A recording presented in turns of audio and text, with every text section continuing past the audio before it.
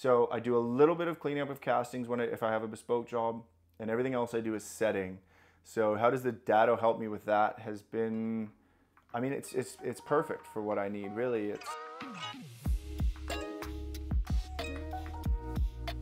So it definitely wasn't an impulsive purchase. I would have first learned most likely on Instagram, like everything else. So you start seeing a few people with it. Goldsmith I know in South London got one, and you know, when they weren't unhappy with it, that sort of said everything I needed to know. I knew my requirements for having a laser weren't the same as most goldsmiths, most owners of lasers. My requirements weren't going to be the same. I wasn't going to be doing much sizing. I wasn't going to be doing much of the sort of heavier work requiring the speed or anything like that. But it was always sort of a want more than a need. And then a good friend of mine, Maxime Carrier in Canada, we trained together in Antwerp.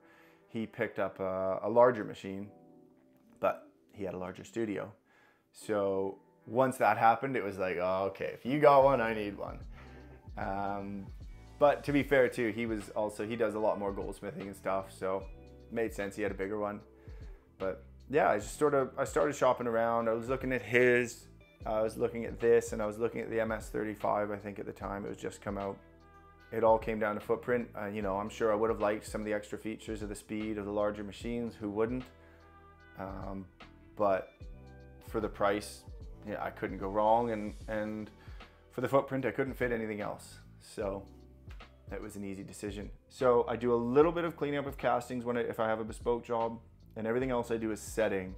So how does the DaDo help me with that? Has been, I mean, it's perfect for what I need, really.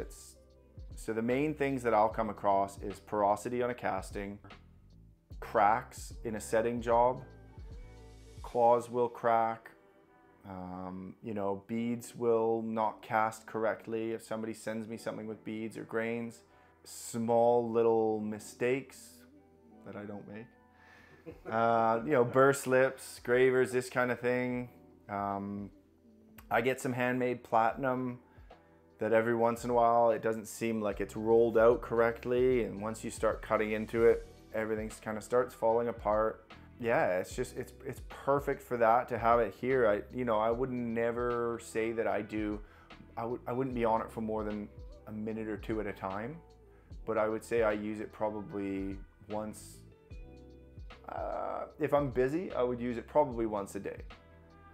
And it's just little things too. It's little things. If you've got a ring with soldered on claws, you can kind of see the solder joint on the inside of that upper bezel. You can see the solder joint, and if you bend the claw out a little bit to fit your stone in before you start cutting your seats, you can often see that solder joint not necessarily crack, although it may, but you can see it. It just gets a little porous just from the stretching when you open the claw a tiny bit. And you know, most of the time that's totally fine, but sometimes you just see it and you're like, you know what? I've got it, might as well. Laser's right behind me. Got it on Alexa, so I just turn the laser on and I just give that a quick zap, nicely, boom, boom. And you know, now you know that it's nice and strong. Setting is a reductive process most of the time. So you start with, in this case, a completely blank ring. You drill holes, you open up those holes with a ball burr, and then you're pushing, you know, in almost every setting, you know, you're removing metal so the stones fit properly in their seats, and then you're pushing metal over top. But during that removal process, it's very easy sometimes to remove too much. And when you're learning, one of the main things that you sort of learn is how to not, you know, cover those mistakes, but like, nobody's perfect, certainly not at a microscopic level. So you sort of get really good at, you know, massaging things and pulling angles over to sort of, okay, well, there was a tiny bit taken off there too much, so that grain looks a little bit bigger than this one, so we're gonna file this one up a little. And it's a lot of little stuff like that in setting, and there's nothing wrong with that. That's totally normal. That's how things have been done for 1,000 years. But it's nice to also be able to have that sort of like really, really nice precision, so that if you do make a very small mistake like that, if you drill a little bit too deep, or if you have something break off, it's really nice to be able to just go zap, okay, now we're good to go again. And we don't now have to do that step at the end.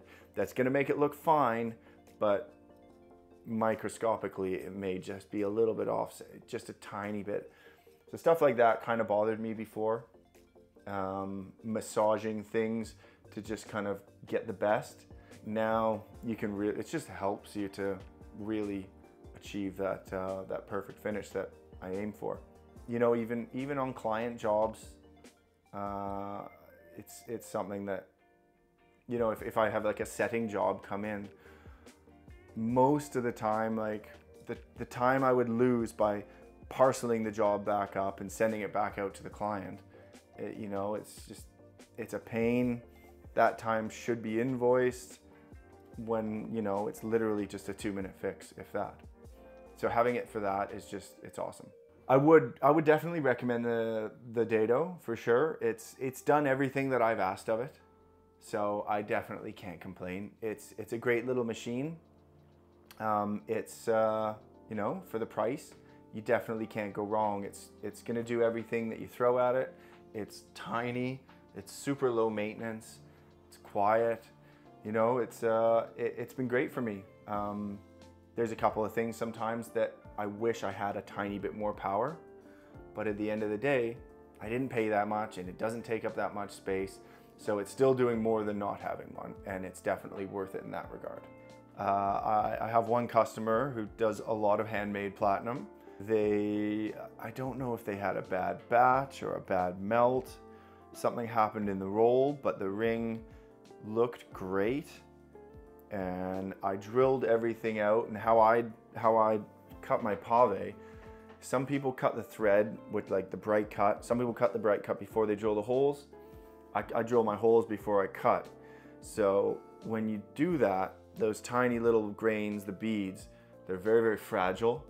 So you need to be careful. And you know, if there's any sort of issues with them, like porosity or, you know, casting issues or a melt issue or rollout issue, then they're going to become quite apparent. And it was literally like when you drill your hole, you cut kind of like a V-shaped groove here, and there's just a tiny little bead there, and there was a crack inside the metal. You couldn't see it on the side, and it was running parallel to the top of the metal, and it must have ran for about 6 holes.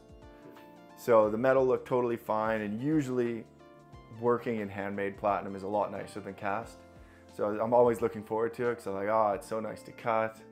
And yeah, then all of a sudden it's like, thunk, 1 falls off, 2 fall off, 3 fall off, 4 fall off. And every time you do that, even with the laser, it's a huge pain, because firstly you got to build up the grains, and then you got to go back and cut them, and then you got issues with porosity potentially, and your piece is all full of lubricant, which can also affect the porosity. So it's just an absolute nightmare, but I sonicked it forever. And yeah, even the DaDo was great. It did totally fine for that. I was able to build up each grain individually, go back, recut the bright cut, and proceed. And that, you know, that was, I think that was even a pre-Christmas job, and that averted, you know, two postings, which pre-Christmas in this country is a lot, and it's a scary thought mid-December to be using the post at all, to be honest. So, you know, it's just little things like that. It really comes in handy for. So it's definitely, you know, I think I bought it as a toy. I bought it because everyone else has had it, and I knew I would find some uses for it. But it's really, I use it far more than I thought I would, and it's nice.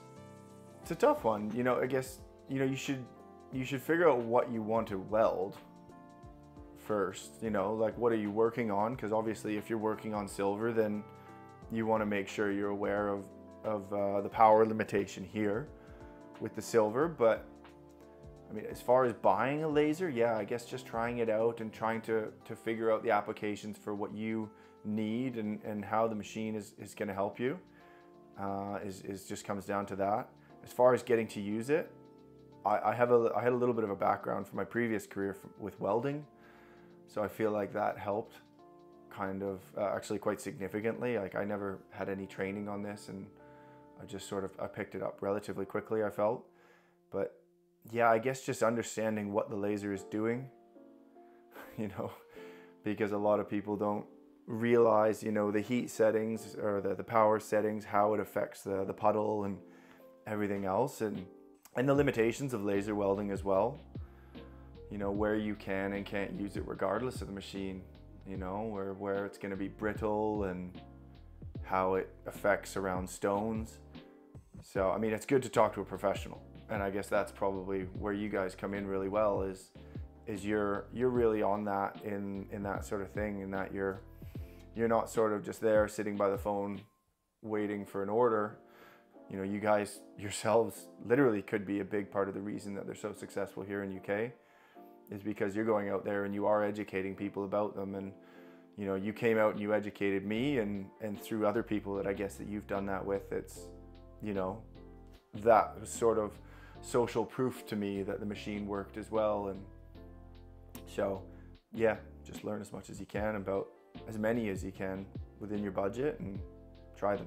I selected Freeform to purchase it because a lot of the people that I had seen on my social media channels seemed to be using Freeform, and they all had great things to say about yourself, Matt, and the team.